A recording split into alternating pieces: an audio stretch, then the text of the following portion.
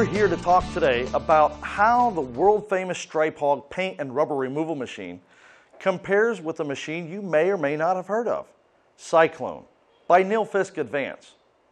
Let's take a look and see how the two machines differ, and by comparing, maybe help you better determine which machine may or may not be right for you. First off, the Cyclone by Nilfisk Advance is advertised as an airport-only machine. It's not designed to go down the highway, so if you're an airport owner or only going to be using the machine on the airport, this machine may be worthwhile considering to a further extent. However, if you're a contractor and interested in owning a machine that can be used on roadways and runways, the Stripe Hog would probably be a better choice.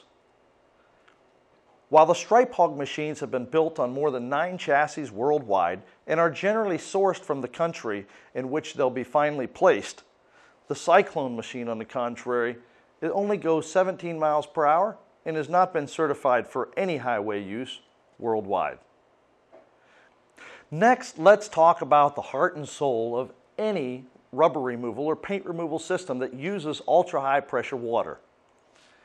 Here you see a high pressure pump used in the Cyclone machine produces 7 gallons a minute, whereas in the Stripe Hog unit, 12 gallons per minute. Whether you're talking about a lawnmower, a jet airplane, a front end loader, any piece of equipment, the productivity and capacity of that piece of equipment to do its intended job will be directly correlated to the amount of horsepower behind that piece of equipment. While the Stripe Hog cleans 1,800 square meters per hour consistently, go on YouTube, watch the Cyclone work. You can see right here, it's going to the tune of about 30 grooves every 6 seconds. If you work that out, that's less than 800 square meters per hour. Why? Back to the horsepower and capacity issue. 12 gallons a minute on a Stripe Hog and 7 gallons a minute on a Cyclone machine. Let's address what may be the biggest difference between a Cyclone machine and a Stripe Hog machine. Cyclone advertises that there is no vacuum required to move the material, the dirty water, and the debris into the debris storage tank. Let's take a look at what that means in the course of time. Well, a Stripe Hog has a vacuum blower and a vacuum tank and vacuum hoses. According to Cyclone, none of these are necessary with the Cyclone machine, which in part may be true, but there are certain sacrifices made along the way that you may want to consider. So while it's true that a Cyclone machine has no vacuum system, it still has to have mechanisms to remove the water and the debris generated and place it into a debris storage area.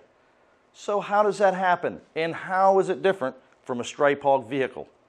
Well, whereas a Stripe Hog has a 4-inch hose that leads to a debris storage tank, a vacuum tank, a Cyclone machine has only a 1-inch hose that leads from the heads into the debris storage area. What does that mean?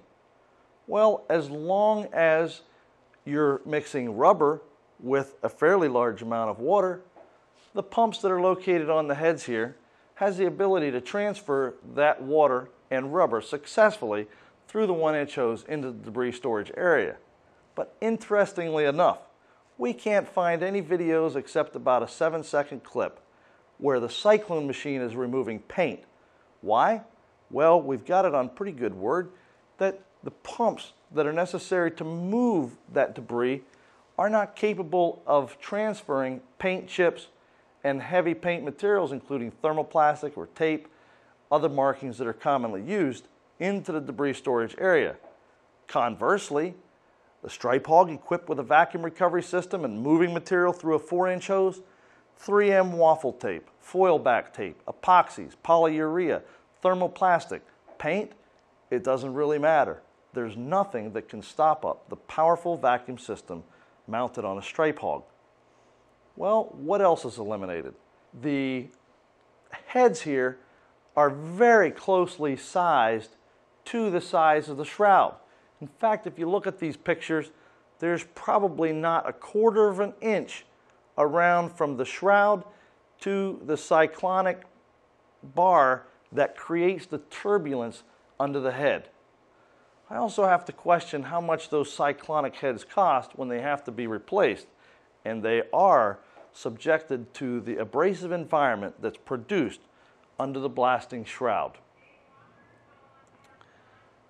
Additionally, if you were considering this machine for highway use, you'd be forced to think about how close you could get to a barrier wall with these setups. From here to here must certainly be more than 14 inches, whereas a stripe hog, we can get you within 1 inch of a barrier wall or other linear obstruction. Maybe most importantly is this: the ability to quickly adapt the heads on a stripe hog to a 4-inch line or a 50-foot rubberized area on a runway, and anything in between. On an airfield, taxiways, and aprons, you'll find 4-inch markings, you'll find 6-inch markings, you'll find 18-inch markings, 36-inch markings, and then markings that are very wide, such as piano bars and touchdown markings on the runway. The ability of the stripe hog to quickly change from a 4-inch painted line to a 50-foot rubberized area is very quick and easy, allowing you to maximize the full power of your stripe hog no matter what size of area you're trying to remove. Conversely, take a look at this video here where the Cyclone machine is attempting to remove an 18-inch wide line with an 18-inch wide paint removal head. Notice the gap left on one side where they're leaving about 2 inches of black markings. Now you see it shifting back to the other side and leaving a little sliver on this side. If this pattern continues down the runway, the operator would then have to make 3 entire passes to completely remove the mark. Probably be much smarter to go down and remove half the line on one pass and the other half on the next pass. But at which point you're exposing a total of 18 inches of area to blasting that doesn't need to be exposed. Now we call this the potential for impact to the surface. Depends on the integrity of the surface, but to unnecessarily impact the surface where it doesn't need it does 2 things: waste valuable productive time, and secondly, increases the potential to negatively impact the surface where it's not at all necessary. How would we remove that line with a stripe hog? By positioning the heads in line, we could take one pass with 14-inch bars, take the next pass with 8-inch bars, turned a little bit to the side so that you have a total of 20 inches blasted. This allows just for a margin of steering error on either side of 1 inch. Now what have you done? You've removed the marking in the quickest amount of time possible, and you've eliminated the possibility to negatively impact the surface on both sides of the marking. Any machine has to take on clean and fresh water and dump its dirty water. That is before the Stripe Hog's revolutionary 8000R. This recycling system enables the Stripe Hog to work continuously over many days without ever dumping its wastewater or taking on new clean water. You're talking about short runway closures on the end of a runway and a Cyclone vehicle that only travels at 17 miles per hour. It can be a long 3-mile trek to dump wastewater and a long trek to pick up fresh water at a fire hydrant, and you can't always coordinate the need to dump with the need to take on new water. With the Stripe Hog's recycling system, both of these critical needs are eliminated.